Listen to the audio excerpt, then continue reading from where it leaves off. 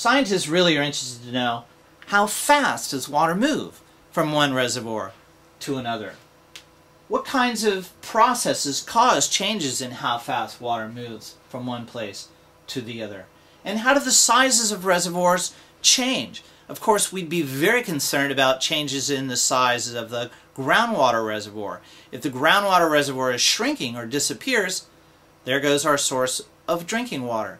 In fact, one of the major concerns in climate change is a reduction in ice and snow and glaciers, particularly in many third world countries that depend on those snow and ice and glaciers for their water supply. Shrinking glaciers mean less water for people, and when people don't have water, they have to move. And to move requires quite a bit of energy and food in and of itself, and there's even a thought that the absence of water could create water wars on our planet. So it's an important consideration, how do the sizes of reservoirs change over time, especially reservoirs that are of interest to humans.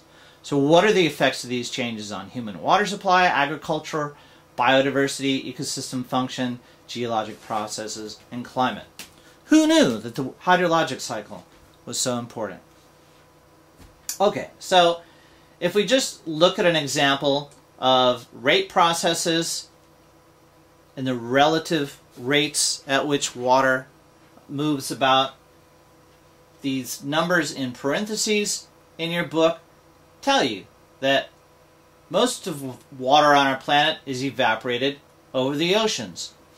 Most of the water that we find, or most of the water that rains on us, or most of the water that falls on the continents, originated in the oceans. So even if you've never been to the ocean, if it's raining on you, it's really raining ocean water on you. Okay? This also tells us that most of that evaporation of the ocean returns as rainfall back over the ocean. So the ocean really has its own little hydrologic cycle. And some of it, these are units of 10 to the 15th kilograms per year, some of it transported by winds where it precipitates and runs out into the ocean. So this is just a brief example.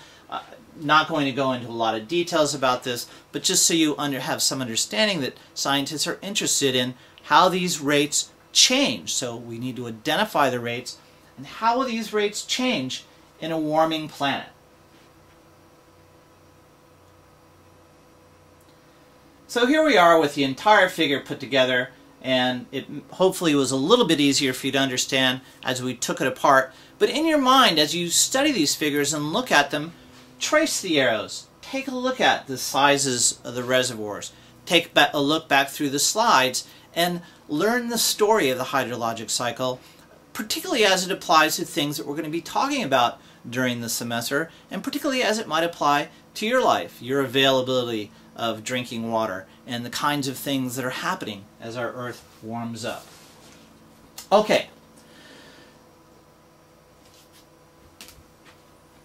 In this next section, I'd like to look at some of the sedimentary processes that occur as sediments move from their original location, what we call their parent rock, into the ocean.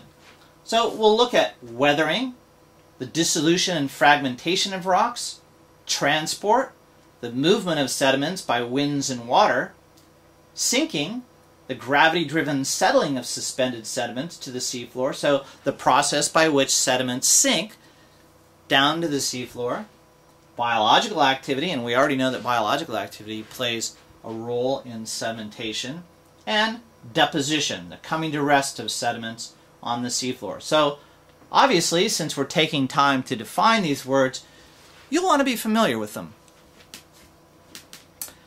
The dissolution, fracturing, and chemical alteration of rocks is called weathering. And you may have noticed weathering if you go up into the mountains and kind of rub your hands on rocks, or kind of just have rock crumble in your hands. If you're a rock climber, you're certainly familiar with the process of weathering of rocks.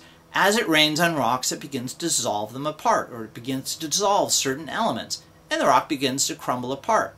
That weathering process is one of the major processes by which we create sediments on our planet.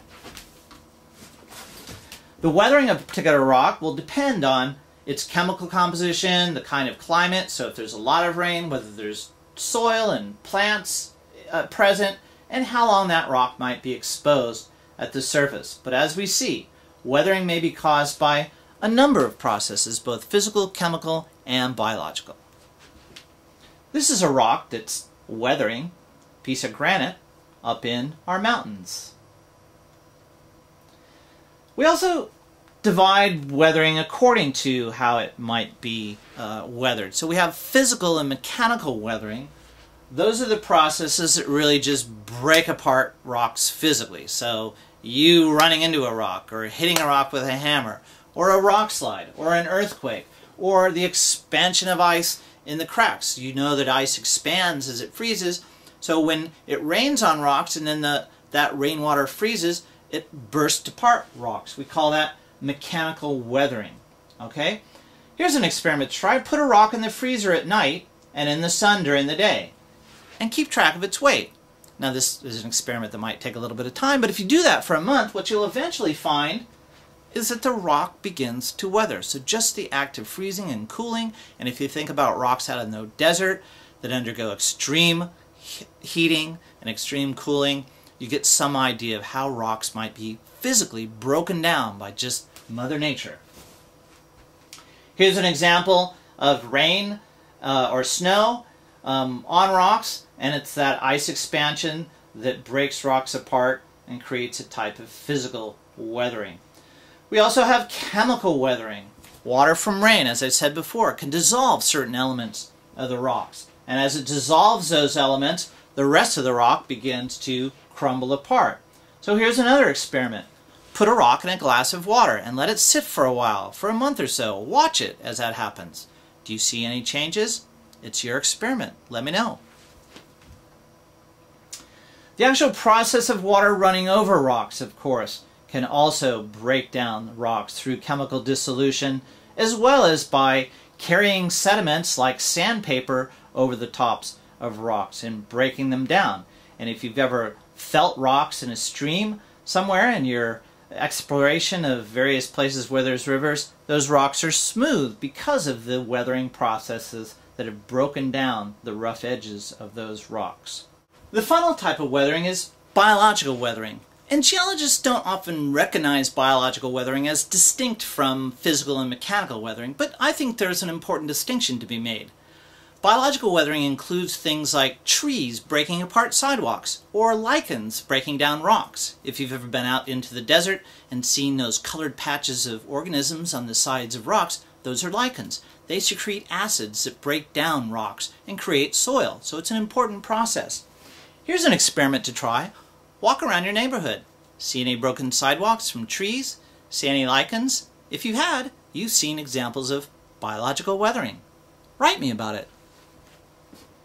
Here's some lichens that occurred on some rocks out in the desert. This is from Joshua Tree National Park. And you see these brightly colored organisms, which are a symbiotic relationship between a fungus and an algae called lichens. L-I-C-H-E-N-S, for those of you taking notes.